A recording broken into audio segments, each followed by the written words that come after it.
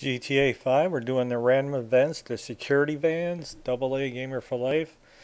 Okay, now there's a couple locations that the security armor vans are at, and these will respawn, or they're a random event that will just keep respawning whenever you happen to be around. Some of the random events, once you do them, they're done. You know, they're not going to respawn. But the vans and ATMs are just events that just keep respawning from time to time. You know, when they pop up, if you feel like making a quick extra couple bucks, then go ahead and jack a van and then lose the wanted level.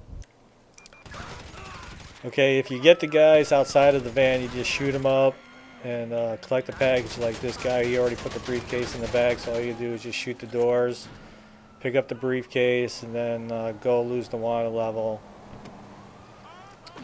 Okay, I've done this particular van, I don't know, half a dozen or more times, just in between a mission or whatever, and I got a little time, I'll go ahead and jack them. You know, 5 grand is 5 grand.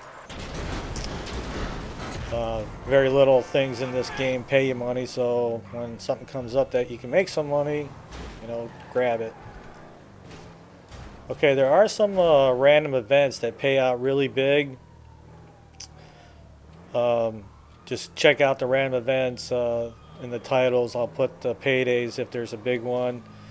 I believe the first hitchhiker will pay a big payday, and then there's I think it's Burial up on the very northern part of the map. You save this lady that's a daughter of a mob guy or something, and you'll make 60 grand on that one.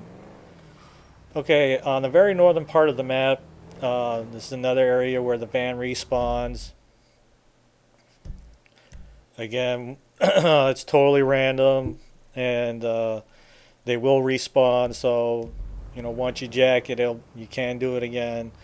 Unlike the weed farm, the guidebook and the game will tell you that you can go back and raid the weed farm again, but it's only been there one time to do. So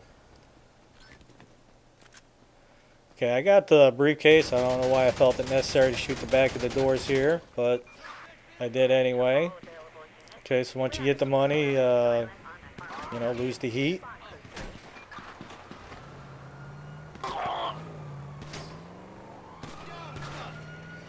This one is particularly easy once you just cross the road up here onto the railroad tracks, and there's a railroad tunnel down the way a little bit, and never really had the police follow me up here before, so I just usually cruise down here until I hit that tunnel, and then lose the wanted level, and that's another, you know, 4,500, 5 grand, whatever the situation may be.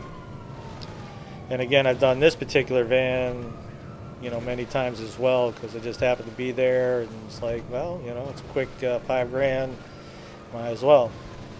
It'll pay for some armor a couple times at least.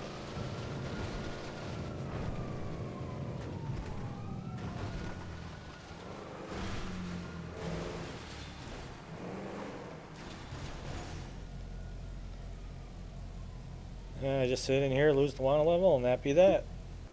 If you like the videos, you can always support us by checking out the ads.